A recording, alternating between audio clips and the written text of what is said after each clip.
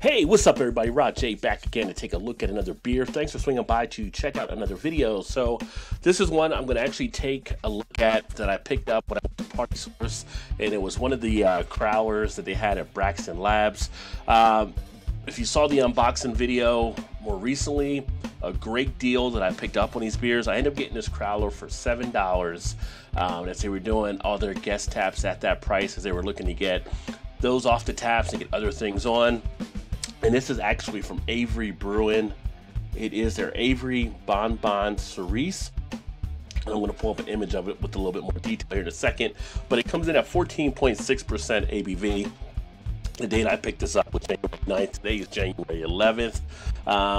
You know, when you get a crowler, I asked them how long you could probably keep it here because I have a few other beers in there, but they swear at least 2 months, usually up to 3. But I'm going to go ahead and get a drink at this point because I'm dying to taste this baby. Usually it is $27 a crowler what they charge, and I got it for $7. So $20 under the price of what it usually is. And then when you look here at the beer itself, barrel-aged series from Avery, stout aged in bourbon barrels with cherry, cacao nibs, and vanilla beans. Now on this label that I pulled off the line, it said 15.5%. On my crowler, it does say 14.6. I looked online and it also said 14.6. So maybe it was a certain batch that this one was a part of. As they said, it just produced 1,700 cases, and then maybe a later one came out where it was at 14.6. But that is what the ABV is on the beer that I'm looking at. So let's go ahead and get this baby open, get it into the glass, see what it tastes like. I always enjoy some of the Avery beers, and man, they are a brewery that definitely has killer ABV on their stuff whenever you pick them up. A little bit of a leak here from the can. Give me 1 second and I will be right back. I'm going to clean up a couple drops on the desk. All right, everybody, I am back now, and I did get that cleaned up. Now, on the beer right now, I have a head just over a finger. It came out to be about 2 fingers initially, so it did settle down a little bit here. Nice brown color to it, tannish color. The body itself, nice dark color. I get a light behind it. Not getting anything through, so we might as well go ahead and call that jet black. Not even trying to get any of the notes right now. I'm already picking up the aroma coming out of the beer. You get a nice amount of maltiness. You really pick up that booziness coming out of the beer, out of the glass itself. You're picking up a woodiness, so you're getting that bourbon, getting some of that vanilla. It's really got a nice feel overall to everything on this one. Not having to sniff too hard. Nice aromatics. Getting a little bit of that coffee in the background as well. Let's go ahead and get the taste.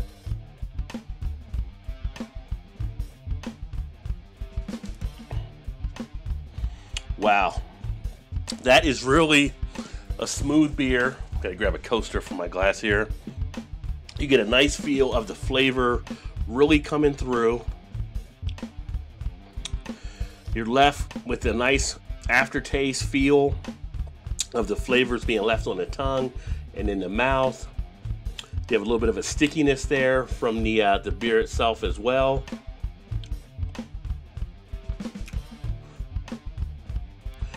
You really feel it on the inside of the cheek area, a little bit down here under the lip area, where you're still sucking out a lot of that flavor. Get a little bit of a nice roastiness there as well. Duration is lasting around very nice.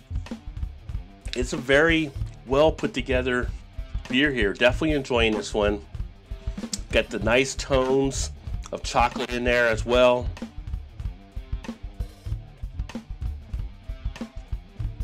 Have a little bit of that syrupy type feel. You get some of the thickness in there on the beer.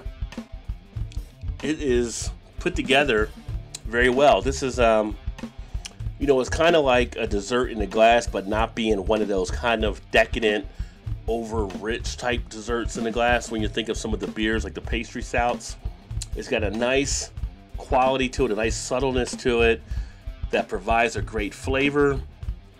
It really leaves you in a nice spot of really enjoying this one. At 14.6, it will sneak up on you, so make sure you know your level of what you can handle on the alcohol. But body-wise, you would think it'd be more of a warmer sensation you'd be getting from this type of ABV, especially if you know some of the Avery beers.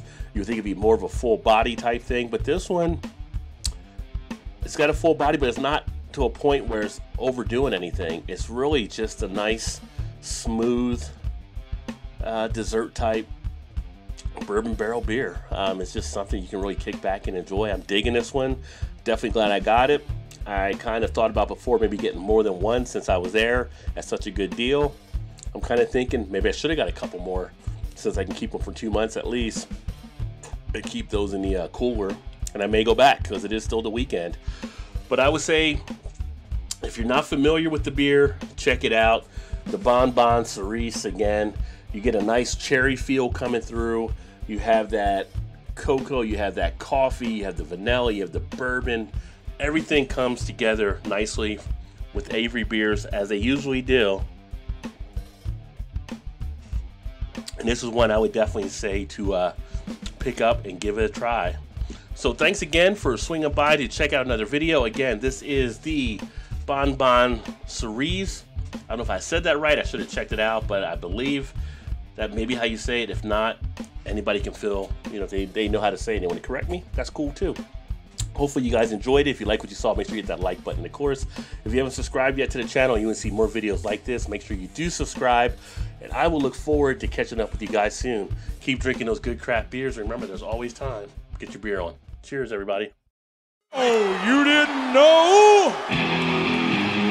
Your ass better come.